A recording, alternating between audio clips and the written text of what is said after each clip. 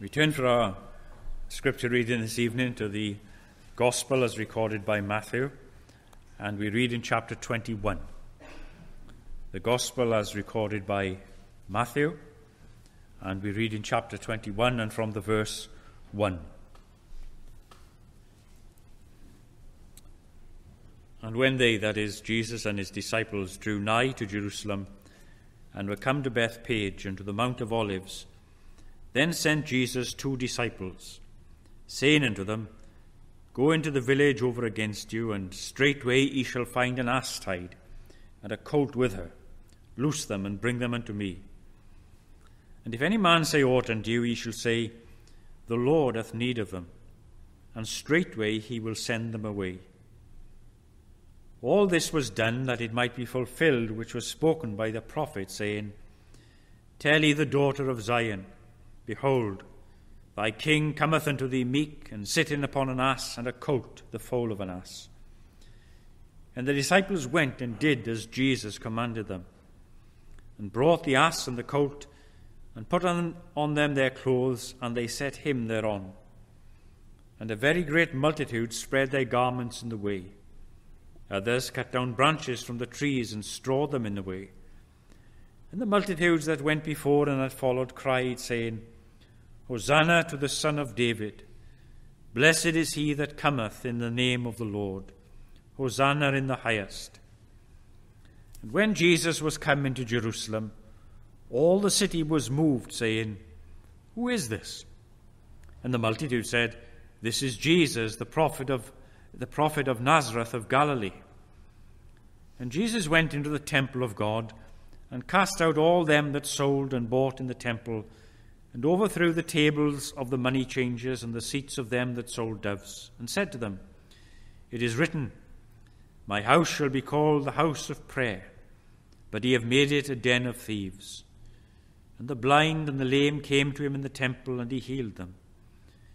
And when the chief priests and scribes saw the wonderful things that he did, and the children crying in the temple and saying, Hosanna to the Son of David, they were so displeased, and said unto him, Hearest thou what these say? And Jesus said unto them, Yea, have ye never read, Out of the mouth of babes and sucklings hast thou perfected praise? We'll end there at the verse 16. Now shall we join our hearts together again in prayer? Shall we pray together?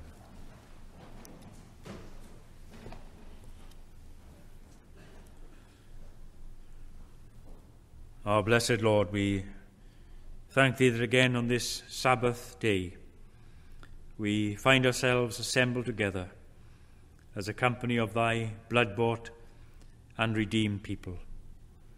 We thank thee again, our gracious God, for the great privilege that again is afforded unto us to meet in this manner.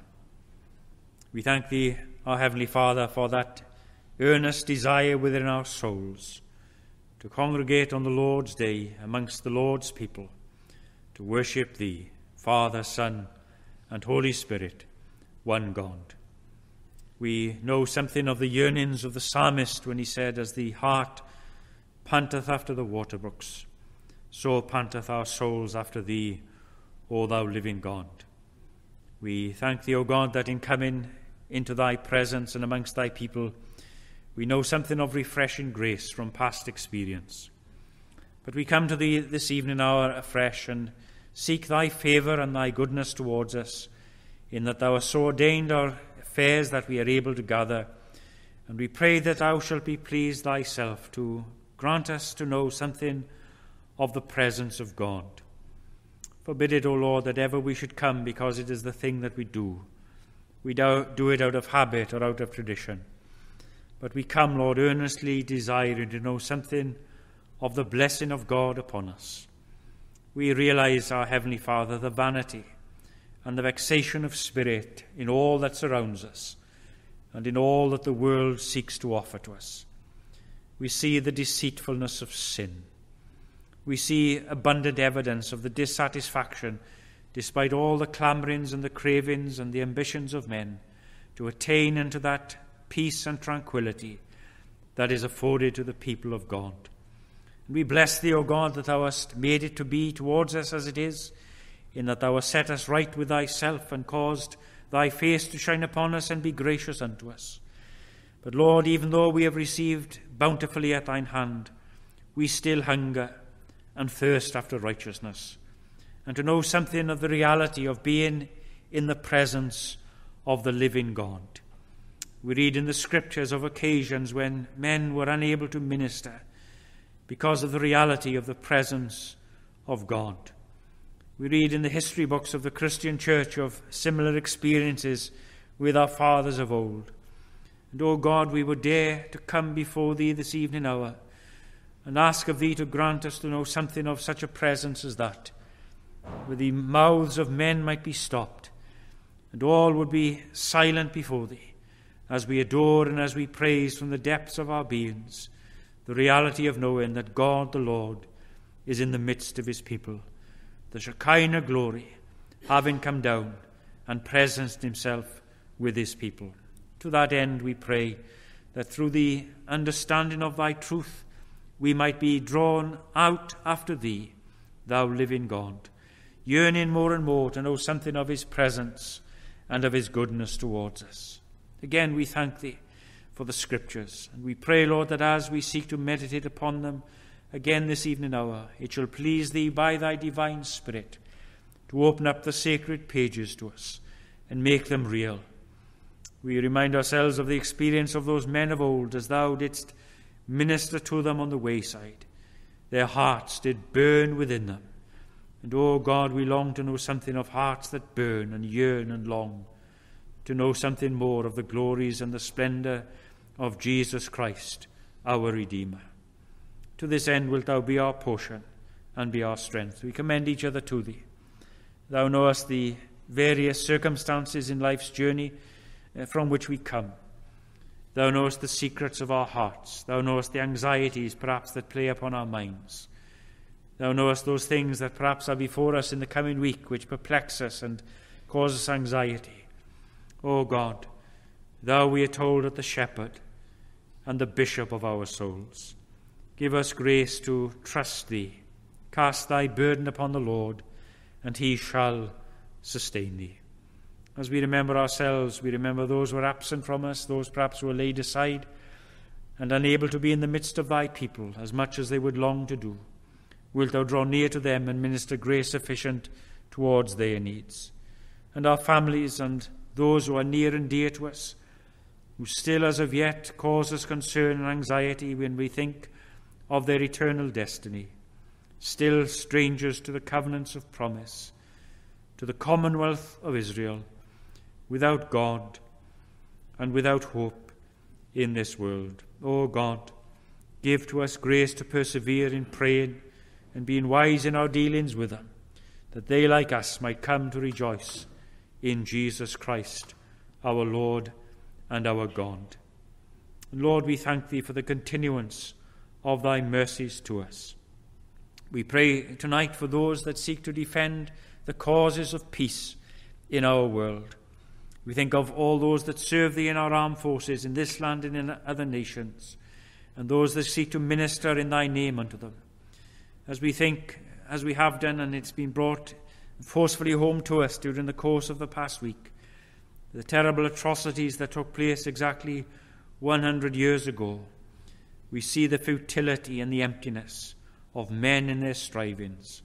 And, O God, we long that him who is described as the Prince of Peace might yet descend into our midst and bring to pass his purposes and his will, that men and women might realize and understand that alone it is through him that men can live in peace and in concord. Until that day doth dawn and shadows flee away, as thy people, we yearn and we long to know the wisdom of heaven upon us, enabling us to honour thee in all things. And so, our blessed God and Saviour, we thank thee tonight for the Church of Jesus Christ. We thank thee that throughout the length and breadth of this land of ours and in other nations of the world, there will be those who faithfully will proclaim the unsearchable riches of Christ. O God, descend in the plenitude of thy grace upon every faithful ambassador of the gospel. May they know thine hand upon them for good, the anointing of the Spirit be in their portion, that men and women in their sin might turn from the paths and darkness of its ways to the glorious light and liberty of the sons of God. To that end we commend each other to thee, asking thee afresh to pardon us of our sin and to love us freely, for Jesus' sake. Amen. I'm grateful for the opportunity of being with you here again today. I remember coming here as a small boy in shorts. And to think now I'm invited to preach here is a great honour, and I appreciate your fellowship in the gospel. History. In recent days, we have seen it made. And in years to come, no doubt, students of politics will get PhDs on Britex. I'm a bit of a rascal, you know. And on that Friday morning after the result, I walked into the office singing Rule Britannia. And I was met with a wall of silence. I only did it to wind them up, because they were all for staying within the common. How I voted, I'm not telling you. But I did vote. But we have seen in recent days history being made. And the situation that confronts us at this point in time is frightening the hearts of very many people. But again, during the course of this past week, we have seen history remembered. When we were reminded on Friday of this week of that terrible day, exactly 100 years ago, when in excess of 19,000 men were slaughtered in a day. So history is extremely important. But I want to suggest to you this evening that what we have in Matthew chapter 21 is an account that tells us of the beginning of the greatest week in the history of mankind. Because here in Matthew chapter 21, we have the account given to us of the entrance of our Lord and Saviour into Jerusalem for the very last time while he was here upon earth. He was entering that city to die. He knew what his lot was. He knew why he was going there. And he went there with a determination and a will to fulfill the demands of a righteous God. But the fascinating thing about what we are told in this chapter is to be found in the verse 10, where we are told this: and when Jesus was come into Jerusalem, all the city was moved, saying, who is this? Now that is something difficult to comprehend and to grasp. A whole city asking exactly the same question. Now, when we read the scriptures, we discover that this lies at the very heart of what the Christian church believes, what lies at the very heart of the Christian gospel, because the answer that is given to this question is the most significant and the most important answer that any man or any woman will ever give to any question at all. It is a question that was frequently asked during the life of our Lord and at other times in the scriptures. You remember that earlier in St. Matthew's Gospel in chapter 8, we have an account there of his disciples with him in a boat in the midst of a storm. He's fast asleep. They're experienced fishermen. But they wake him from his sleep and they tell him, Master, we perish. And simply by words, the storm is calmed. And they turned in amazement, one to the other. And they said, what manner of man is this, that winds and that waves obey him? It was a question that Jesus himself, only quite soon before this, had posed to his own disciples. He said, you move amongst the people after I've passed on. What do they say about me? Who do they say that I am? And they give him a variety of answers. And then he turns to them, he says, "But who do you say that I am?" Peter answers the question for them, of course. It is a question that was asked during the years of the early church. You remember that account in the 8th chapter of the Acts of the Apostles, when Philip is moved by God to go down into a desert place, and he confronts there a man of great education, a man of great learning, a man of great responsibility, and he climbs up into his chariot alongside him. He overhears him reading the scriptures. He's reading the 53rd chapter of the prophecy of Isaiah. And he turns to him and he said, "Do you understand what you're reading?" And in effect he said, "I haven't a clue. Who's this guy talking about? Is he talking about himself, or is he talking about some other?" And beginning at the same scripture, he preached unto him Jesus. In the very next chapter, the 9th chapter of the Acts of the Apostles, Saul of Tarsus, as he then was, posed this question. When he fell from his steed to the dust of the road to Damascus, he looked up into heaven and he saw the risen Christ, and he said to him, "Who art thou?" And he answered the question for himself, "Who art thou, Lord?" We can go back into the Old Testament scriptures. We can see that glorious picture that Isaiah paints to us in chapter 63 of his prophecy, as he sees the Christ, the servant of Jehovah, come in from the tomb. "Who is this that cometh forth from Bozrah with dyed garments? He that hath trodden the winepress alone."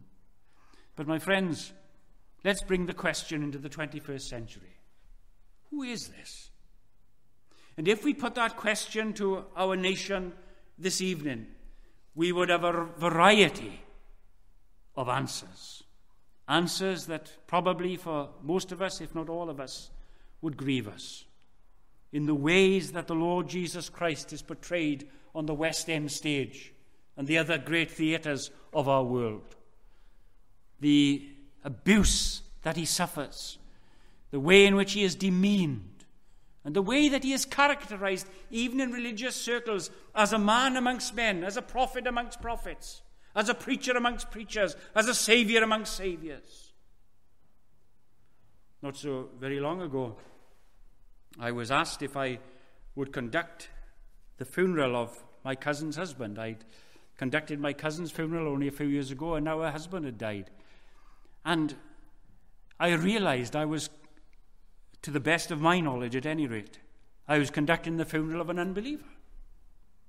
And I had many conversations with him. And when I posed to him and discussed with him the person of Jesus Christ, his stock answer was always this: he's only a man amongst men. He's one man of ideas amongst many men of ideas. And that, to be perfectly honest with you, is the attitude of the vast majority of men and women. When posed with the question, "Who do you say Christ is? Who is this?" is the way in which they will answer. Now, the great predecessor of Dr. Martin at Westminster Chapel was a man by the name of George Campbell Morgan. And George Campbell Morgan wrote these words.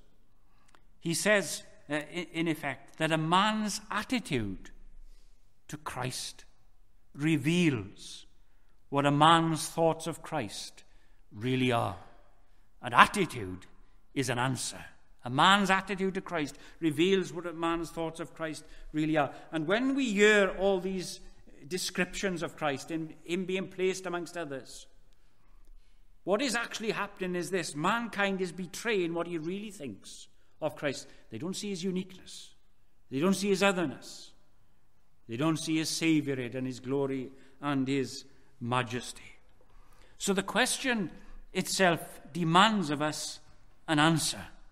And how is it that we can answer this question? Well, very, very simply, I want to give you 3 suggestions this evening. Because we can answer this question from the Bible. We can answer this question as heaven has answered it. We can also answer this question as hell has answered it. And we can also answer this question as a man has answered it. Now, the way in which heaven answers this question occurs on 2 occasions in St. Matthew's Gospel. You remember in chapter 3 that the Lord Jesus Christ is being baptized, and as he comes up from the waters, a voice, an audible voice, is heard from the skies, "This is my beloved Son, in whom I am well pleased." And then in Matthew chapter 17, upon the Mount of Transfiguration, that same voice is heard. Peter, James and John, Moses and Elijah are there. And they hear the audible voice of God saying, "This is my beloved Son, in whom I am well pleased. Hear ye him." Now you would think, would you not, that in and of itself would have sufficient strength to put at rest once and for all the answer to this question. After all, men have witnessed the fact that they have heard the audible voice of God speaking unto them from the skies.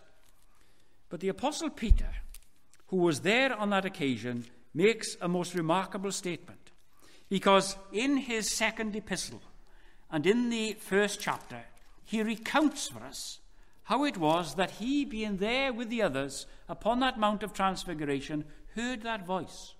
And this is what he says.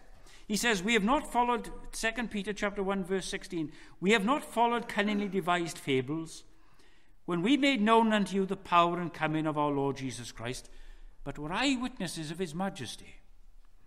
For he," that is Christ, "received from God the Father honour and glory, when there came such a voice to him from the excellent glory, 'This is my beloved Son, in whom I am well pleased.' And this voice, which came from heaven, we heard when we were with him in the holy mount." And then he makes this most remarkable statement. He says, "We have a more sure word of prophecy, whereunto we do well that ye take heed, as unto a light that shineth in a dark place till the day dawn and the day star arise in your hearts, knowing this first, that no prophecy of the Scripture is of any private interpretation. For the prophecy came not in old time by the will of man, but holy men of God spake, as they were moved by the Holy Ghost." Now, says Peter, yes, I heard the voice, but I want to tell you something else. He says, what I am writing and what others have written, Old and New Testament alike, carries equal weight in affirming the truth in answer to this question: what is it that heaven is telling us about this person, the Lord Jesus Christ? There is this audible voice, but there is this authoritative voice, the voice of the Scriptures. And what do they tell us in answer to this question?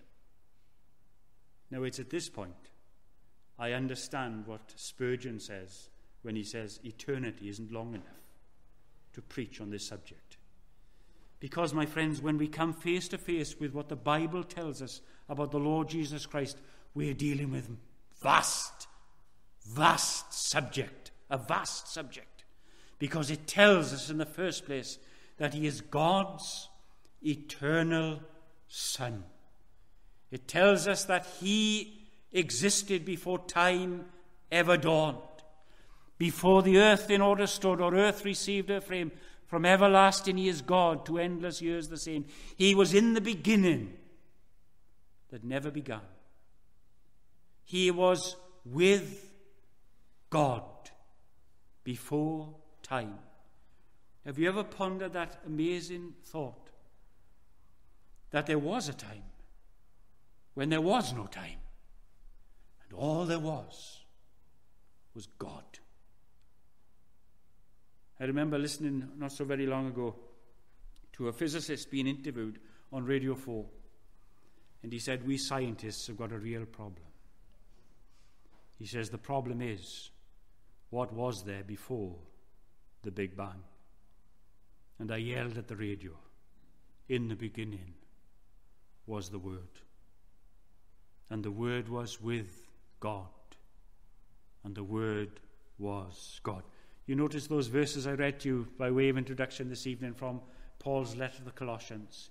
He is before all things, and by him all things consist. You see, the position of the Christian church is perfectly simple. The position of the Christian church is this: Christ alone is the Saviour.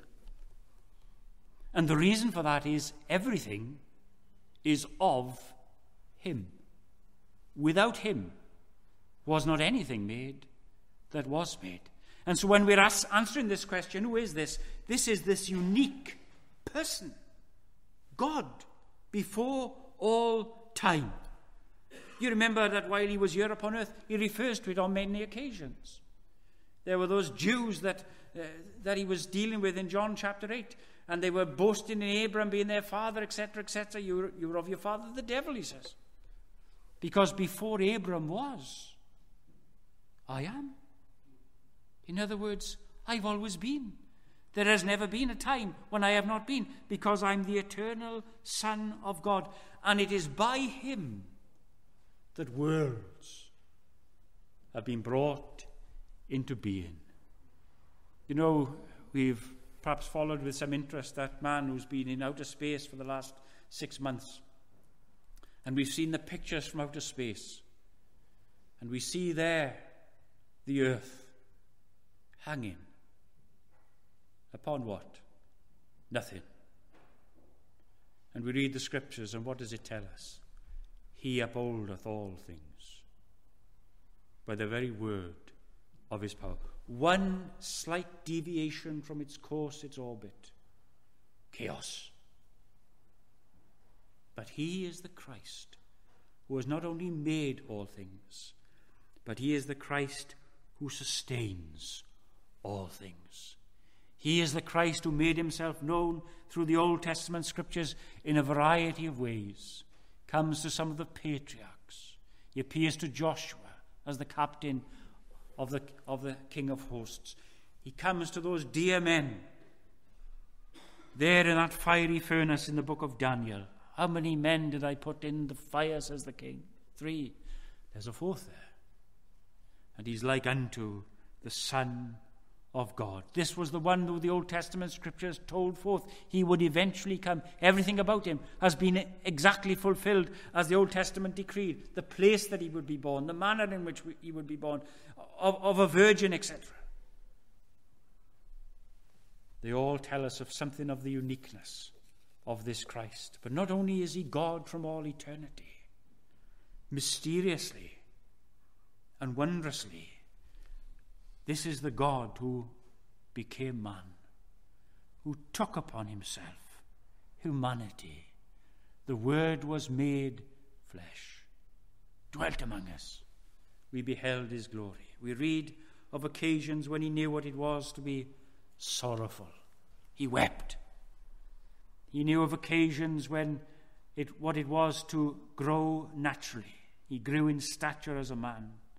He knew, as we are told in John's Gospel, chapter 4 there, he knew what it was to hunger. He knew what it was to thirst. He knew what it was to need sleep because he was tired. Every frailty, every need of the human being is seen in this Christ. And although he is the Lord of all, and the cattle upon 1,000 hills are his by nature, he knew what it was to suffer the deprivation of poverty. Birds of the air of their nests, the foxes of their holes, the Son of Man. Nowhere to lay his head. But at the same time, during his earthly sojourn, we are told things that demonstrate to us that still he is God. We see his power over nature. We see his power over evil. We see men coming down and worshipping him. We see Peter answering and saying, "Thou art the Christ, the Son of the living God," his power over evil. And all of these things, what are they telling us? They're answering the question, who is this? He's God's eternal Son, who became flesh for us. But you know, quite remarkably, we are also told in the scriptures not only what the answer of heaven is, but we are told also what the answer of hell is. Because when we turn over to the very next gospel in our New Testaments, we come to St. Mark's Gospel. We come to chapter 5, and we read there of a man in the most tragic of circumstances and situations. He's a man possessed of evil spirits. He's a man that not even chains can bind him. And that man, possessed with these evil spirits, comes face to face with the Christ of God. And this evil that was within that man, in verse 7 of Mark's Gospel, chapter 5, cries out and says, "What have I to do with thee, Jesus, thou Son of the Most High God? I adjure thee by God, that thou torment me not."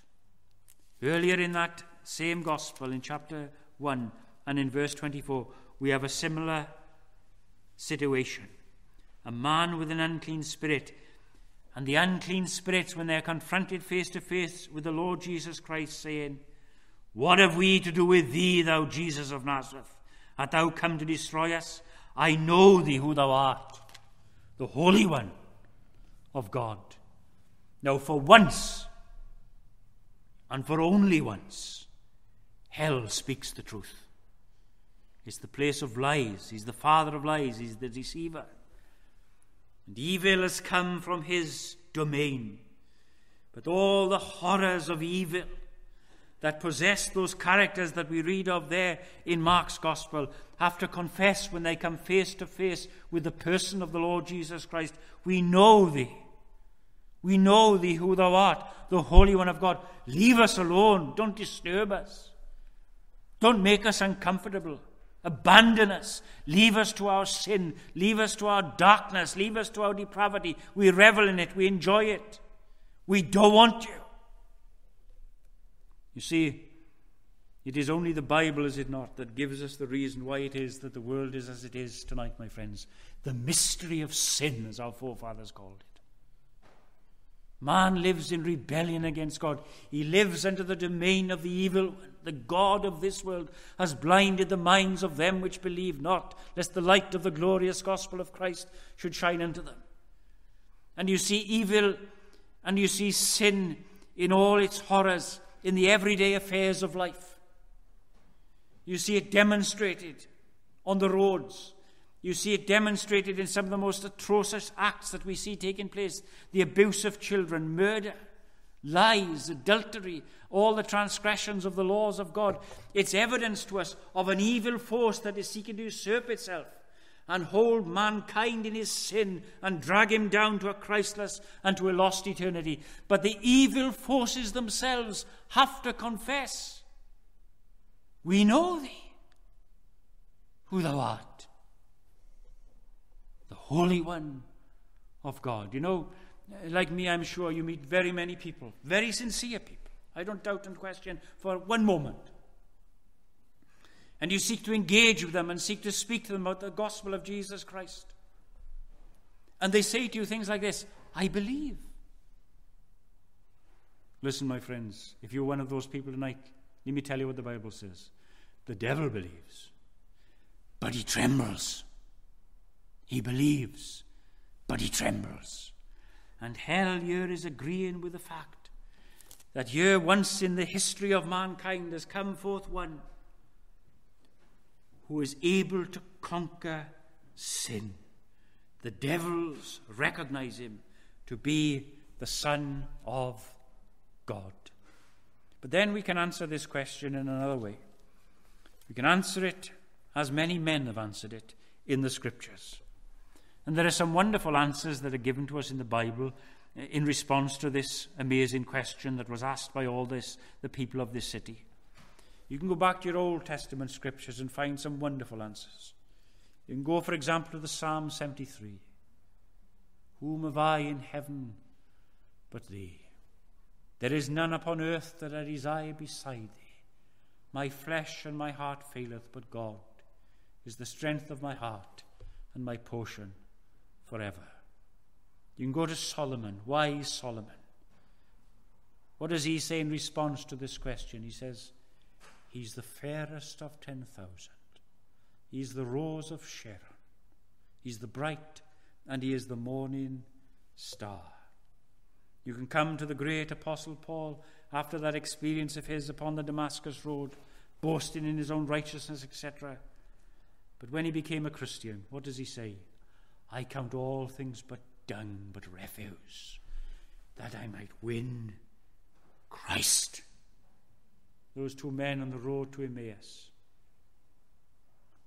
They spoke to Jesus, not recognizing who he was. And they say to him, Have you not heard of the events in Jerusalem? The events concerning Jesus, a prophet, mighty in deed and in word. But let's just focus on the answer that Peter gives in response to this question. Earlier in chapter 16, verse 5, when Jesus posed this question, who do you say that I am? Peter bursts out, as was his wont, and speaks on the behalf of the disciples and said, Thou art the Christ, the Son of the living God. Now, I think perhaps Peter is a man that most of us, if not all of us, can easily associate ourselves with, because he's so inconsistent. He demonstrates all his frailty. He demonstrates all his sinfulness and his weaknesses and his inabilities. But he's also able to demonstrate tremendous strength, as was to be the case later in his life. He was a man who knew what it was to be mastered by the forces of evil. Yet he still aspires to attain that unattainable good. And that's the man that says, Thou art the Christ, the Son of the living God. What was he saying in answer to that question? Well, what he was saying, in effect, was this. Listen, you are the hope of the centuries. You are the promised Messiah. You are the deliverer for whom we've been waiting. You are the one in whom merges the majestic might and the meek mercy of a covenant-keeping God, the covenant-keeping God of Israel. You are the one that men has been sighing for, longing for, waiting for. The opener of the prison, the setting at liberty of such as are bound, the one for whom I've longed for and my people have longed for. You are the one. And you know, when this man comes to write his brief epistles, he tells us more than enough concerning who this man is. This is the man, says the Apostle Peter, who was a lamb without blemish and without spot, went to the cross at Calvary and shed his life's blood. And concerning that blood, he was able to write in language like this: We are not redeemed with such corruptible things as silver or gold, but with the precious blood of Christ, as of a lamb without blemish and without spot. He is the one who, Peter tells us, bore our sins in his own body upon the tree. He is the one who has gone into heaven, who is at his Father's right hand. Angels and authorities and powers are subject unto him. This Christ, this meek babe of Bethlehem, is now the mighty conqueror, is at his Father's right hand, from the whence he will one day rise and come to the clouds and take his longing and his waiting people to be with himself. Now, I've been very brief tonight, but my friends, do you not get a sense of something of the way in which the Scriptures answer this question for us? It's telling us that the real answer to this question is not what men are saying in our present day and age, but confronted by the authority of the Word of God, we realize the uniqueness, the otherness, the differentness of this person who is our Lord and is our Savior. Heaven, hell, this man agree. But the question is, what is your answer? Who is this Christ to you? Is he somebody you gladly bow down and worship and adore and reverence with deep awe? The one you long to see in glory? The one who in willingness and obedience to his command and instruction you were able to celebrate at this table of remembrance this evening, in partaking of bread and of wine, which speaks of his body that was crushed and broken for us, and his life's blood that was shed for the remission of sins. You see, the Bible is full of questions. We have looked at one that was asked at the very beginning of this last week of Christ's earthly pilgrimage as a man. At the end of the week, another man asked another question. And I leave it with you. His name was Pilate. What then will ye that I do with Jesus, which is called the Christ? May God give to each of us grace to answer that question in the way that the Bible would have us so to do.